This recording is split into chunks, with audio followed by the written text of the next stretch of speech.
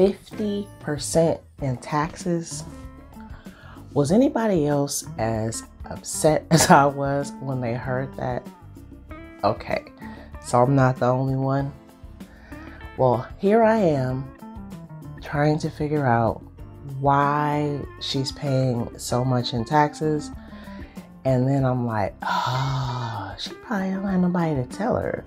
Or if she does, her person is not giving her all of the information that she needs to make sure that she's saving all her money. So guess what? I'm here to give that to you just in case you are a performer, an actor, a singer, a dancer, a writer, or a choreographer. Whatever you are, if you are a performer and you are in that space and you are trying to save money on your taxes this year and every year, keep on watching because I'm going to give you 6 different ways to save money on your taxes.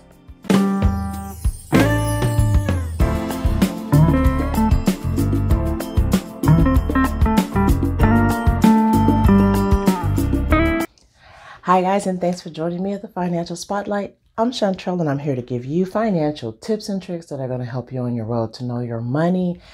And today, you guys, I am bringing you information on tax deductions for performers. So if you are an actress, if you are an actor, a singer, a songwriter, a dancer, a choreographer, anybody that is in that space and you are going out and using your talents, you're a model.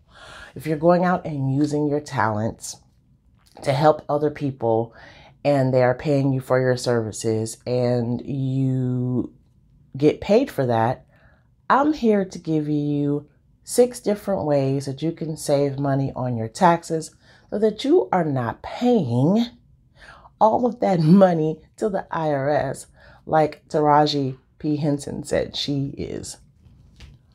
I'm trying to tell you, I was like, when I heard how much she said she's paying in taxes, I couldn't believe it because I don't believe in that. Like, if you make millions of dollars, God bless you. However, you don't have to pay that same million in taxes to the IRS. Now, there's other things that you can set up to make sure that you are making the most out of your money and that you are leveraging that money. You can get real estate, there's businesses, there's investments that you can make. There's all kinds of things that you can do to make sure that you're so many different things that you can do. So there's definitely no reason for you to be paying, well, if you make $5 million, there's no reason for you to be paying $2.5 million in taxes right off the top. We need to move that money around, put it somewhere, figure out some investments, some before tax situations or something. Or even if you do have to pay a large amount of money in taxes, at least get your income down lower than that $5 million so that you pay less in your taxes. So let me go ahead and jump into a couple of the ways that you can save on your taxes if you are a performer. The first way is if you're paying agents, lawyer fees, accounting fees. All of those things are tax deductible. Now, your agent could be looked at as the legal or the professional fees. So when you're filing your taxes, there's a certain section on the form that says that you're paying money to those types of people. So if that's what you're paying and you're paying that on a regular basis or out of your money off the top, a percentage, then you need to go ahead and write that off on your taxes, please. Also, let's go next to mileage that you are using traveling in vehicles. So if you are driving from set to set, location to location, if they have you coming from your home to, miles away to do a modeling gig, or if you're going to do a dance performance or whatever, that mileage that you drive to that location is tax deductible. Please make sure that you keep very good documentation of it. Make sure that you write down the mileage your vehicle was when you started, and then the mileage your vehicle was at the end when you're finished with your job. Also, write down the date and keep a log of that. I have a mileage tracker. I will put the link to it in the description box, but you can use that to track your miles. Next, we're talking about traveling here. The other side of traveling is when you're not driving. So if you are in planes, trains, and automobiles or any type of thing, boats, lodging, which is like hotels, motels, if you are renting a car, if you are traveling on a plane to a location to do a photo shoot or a show or a scene or anything like that, do backup for someone. If you have to pay for a hotel yourself, or if you have to pay for the plane tickets and all that. Now, if they're paying for you for all of this, of course, you're not going to be able to write this off on your taxes. But a lot of times when you're first jumping into the scene, I know because I used to be a singer. So when you're first jumping into singing, you are not getting necessarily paid for the travel costs. You're just getting paid for the work that you do. So when you first get into it, they're not necessarily paying you for traveling from place to place. So you need to write that off on your taxes. Definitely write that off on your taxes.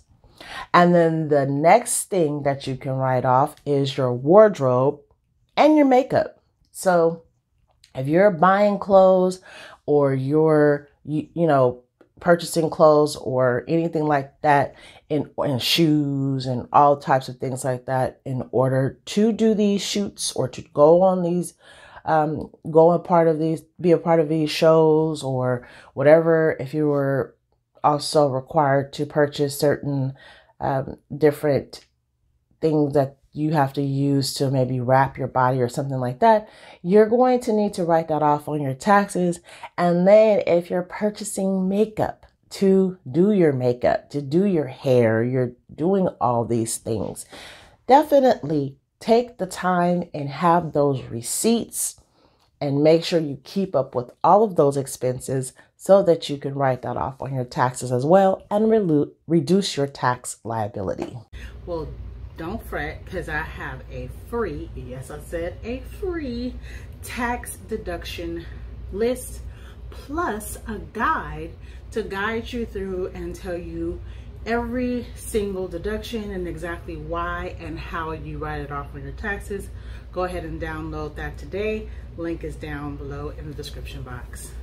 You'll thank me later. Now, this one is the one that I talk about a lot, and it is taking your time and writing off the people that work for you. All right. So if you are a performer, you are a songwriter, a singer, a dancer, any of that, you might have a crew of people that assist you. You might have a hairstylist. You might have a makeup artist. You might have a stylist that styles your clothing, or an assistant, or someone that you pay to drive you. If you have those people, or even some people, I'm sure, like Taraji, I'm sure she has a chef or a nutritionist or a personal trainer or a hairstylist, or somebody that does her nails, or somebody that does her, styles her, or whatever have you. If she doesn't, okay, but 9 times out of 10, at the level she's at, her stature, she has those things. A lot of people that aren't where she is might not have it. However, if you do, And even if you pay them occasionally to assist you, then you need to take the time and write that off on your taxes. Now, the way you have to write that off might be different ways. So the person that's working for you, you might have to give them what's called a 1099 NEC for their work, because they are not necessarily an employee of yours. However, they are working for you, then that's their business. So they're a contractor. Then you need to go ahead and get that filled out. And whatever you pay them, definitely write that off on your taxes, because that is something that you're paying out and you should not be charged taxes on that money that you're paying out to someone else. They should be the one paying taxes on that money. And then last but not least, you can write off your cell phone and your cell phone usage. Now, I know from experience that you're going to get phone calls all the time telling you, okay, be here, be there. You might get a text message. You might read your emails on your phone. All of the things that go on phones these days is ridiculous, right? You might be posting on social media. You might be marketing yourself. You might be responding to comment, whatever. You're using your phone for your business to conduct business, and therefore you need to write that off. So you write off your monthly fees that you pay to your cell phone provider. And then you also, if you bought a new phone, you purchased a new phone, write that purchase off on your taxes and the depreciation of that cell phone. So I hope that this information has helped you. If you are a performer, make sure that you are not paying too much money to the IRS. Make sure that you are paying your taxes, but not giving them a tip, and definitely not loaning them your money without getting interest for it. Thank you for joining me. I hope that this information has helped you. Go ahead and share it with your friends and family. And if you liked it, go ahead and click the like button so that I can know that this is information that people want and that this is helping you. Thanks for joining me and have a great one. Hey, have you had a chance to join the family yet? If not, go ahead and click the subscribe button and join the family today. And also turn on those notifications so that you can know exactly when we're going to post here on the Financial Spotlight channel. All those juicy financial tips and tricks for you. We'd love to have you.